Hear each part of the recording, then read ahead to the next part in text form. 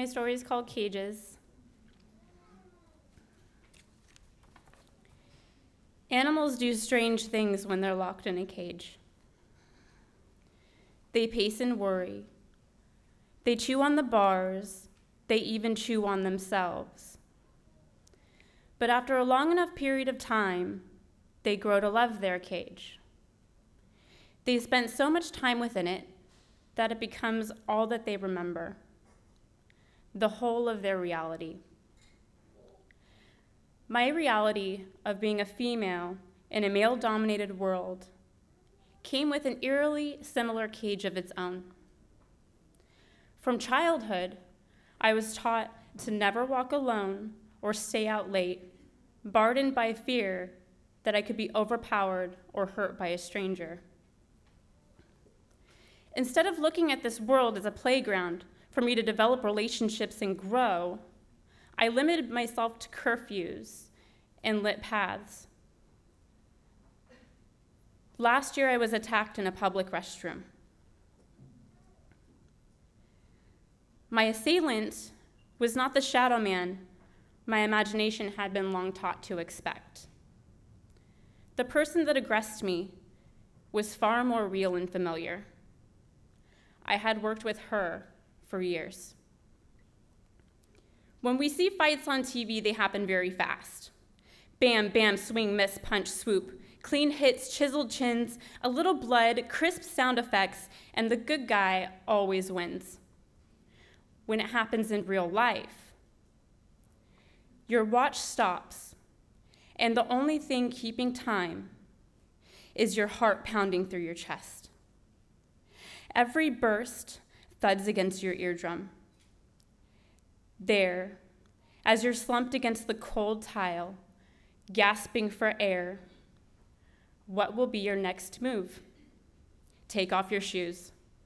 Every second, blood is rushing to your heart, air into your lungs. Try not to pee your pants. Snot starts running down your face because you were just punched in the nose. Scream for help, and nobody's coming. You're reaching for the straps of your stilettos. Don't break your ankles. You are Bambi on ice. Keep moving. You're trying to keep distance, but every hit slows you more than the last. You're wiping blood, snot, and spit on the floor as you're crawling across it. Maybe I would have done better if I were more prepared. Maybe I should have stayed home, locked away. My coworker was an abrupt person. In hindsight, I should have seen it coming. She was always picking a fight with passerbys, citing points of her life when people hurt her or did her wrong, despite having a loving son and husband at home. She was having affairs with several men, all of which she bragged about during our breaks at work. I should have seen the transition from coworker to friend to enemy. I didn't understand it, and I probably never will. While I was taking a phone call at my desk, she tried to say something to me. I hushed her and asked her for her to please just wait until I got off the phone. It must have been important. She ran around the office screaming and cussing about how I was a traitor. I started getting life-threatening texts all hours of the day and night. I would notice her car behind mine on my drive home from work. Would today be the day? I moved into my boyfriend's apartment, but would she show up to the office with a gun? The battle was no longer just between us. It was in my mind, running wild.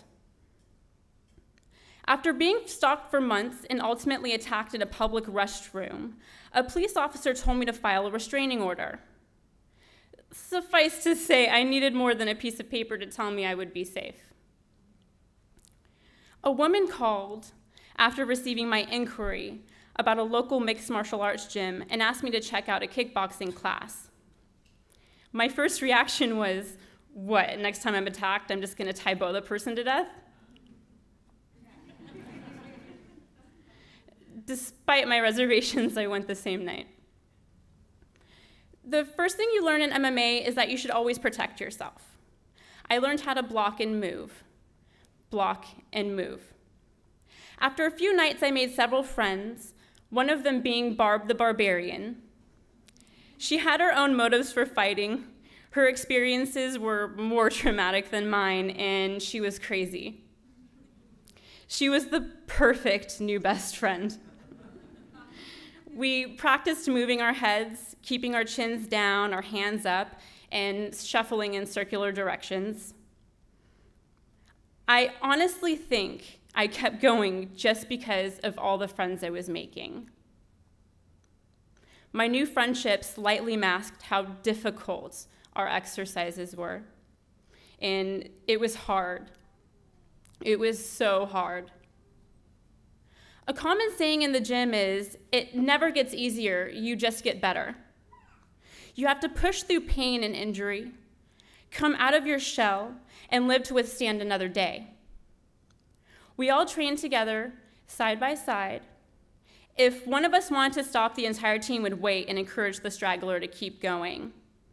Push-ups, pull-ups, burpees, mountain climbers, friendship squats, walk-downs, American psychos, pissers, and a myriad of other inappropriately named workouts.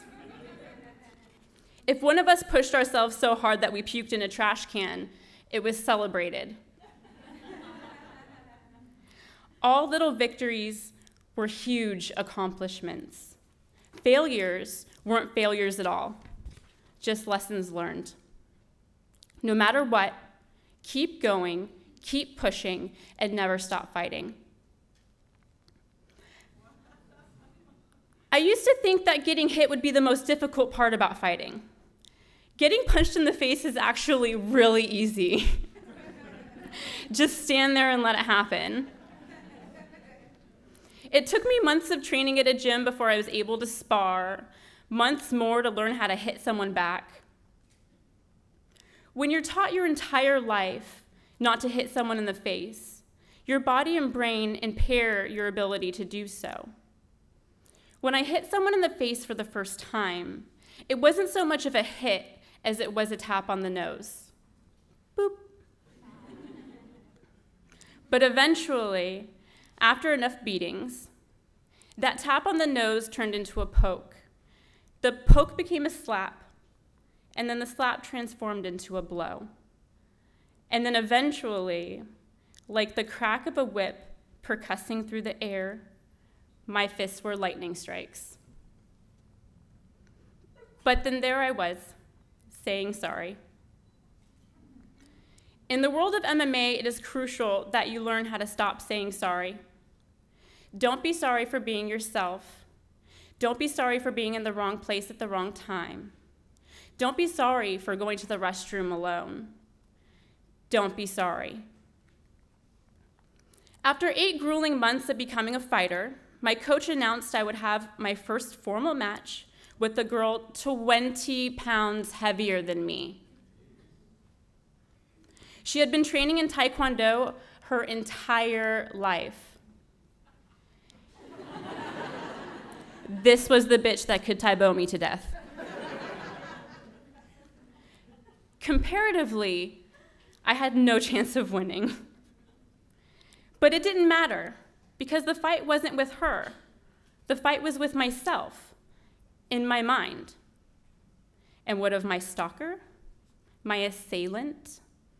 She wandered off into the frail abyss of what I was before I learned to face myself, before I learned that my body will do exactly as my mind commands, before I learned to throw lightning blows. Women can do strange things when they're locked in a cage. They can pace, worry, chew on the bars, or even themselves. The night before my fight, I thought I ate something bad. I kept pacing and going to the bathroom. I must have pooped 10 times. Don't worry, it was perfectly normal. Barb the Barbarian told me so. I tried my best to put my head in a dark place. It was a tumultuous process. I ate raw meat. I listened to heavy metal music and watched The Karate Kid. I turned off my phone and went to bed alone.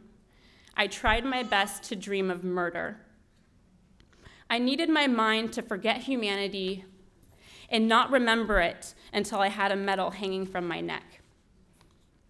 I thought of my stalker and how hopeless she would be if we ran across each other down a dark alley. The smug look on her face, I thought about crushing it into concrete. I took all of that anger and compressed it into a black hole of I'm going to fuck you up. When we see fights on TV in an octagon of street fence, they happen very fast. Bam, bam, swing, swoop, miss, kick, choke, scuffle, break, clean hits, missed blocks, coaches yelling, and crowds cheering. 2 minutes of fame. The evening of my first fight was soaked in adrenaline. From the moment I stepped into the ring, it was like I had been shot into outer space. My mind ignored every bursting nerve ending, each fractured kneecap. She kicked me in the head and I felt nothing. The erratic beat of my heart kept the time. No reaching to unbuckle high heels or sliding around on filthy tile. She moved across the ring and I chased her down. No blood-curdling screams for help. I found power in silence and taking measured breaths. No obsessive glancing in rearview mirrors. My hands were up and my chin was down. In that moment, I fearlessly faced a world composed entirely of genderless brutality. Blood rushing, air flowing, no pain.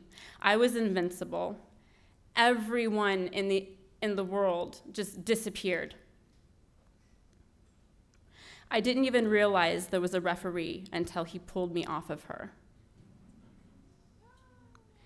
And when my arm was raised over my head, declaring that I was the victor, and someone bigger and better than me truly was not bigger and better than me, I heard the unlatching of a deadbolt. I felt this weight lift off of me. That evening, I entered without fear an entirely new cage, the one that set me free. Brandi Carver.